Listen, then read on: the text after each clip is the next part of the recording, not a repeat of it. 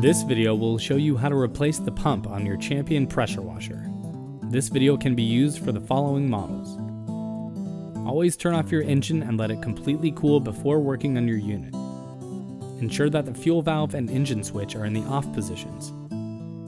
Locate the spark plug cap and remove it, and always leave it disconnected while working on your unit. Step 1. Locate the pump, and remove the 4 bolts holding the pump body onto the engine using a 14mm socket.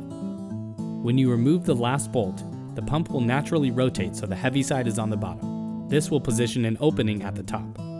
Step 2. Look through the opening to locate the set screw. Hold onto the pump body and slowly pull the recoil to rotate the crankshaft until the set screw is visible. Then use a 3mm Allen wrench to remove the set screw. Step 3. Carefully slide the pump off the crankshaft. Make sure you pull straight out, and you might need to use a lot of force if the pump has become stuck in place. And then make sure you locate the set screw. Step 4. Notice the position of the slot inside your new pump. The position of the key on the crankshaft needs to correspond with this slot. Pull the recoil slowly to rotate the crankshaft so that the key will line up with your new pump.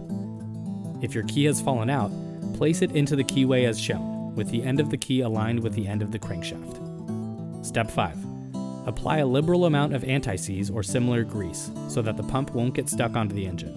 Then carefully line up the slot with the key and slide the new pump onto the shaft, making sure that the key stays in place. Step 6. Slowly pull the recoil so you can replace the set screw, and use a pair of needle nose pliers to help you set it in place.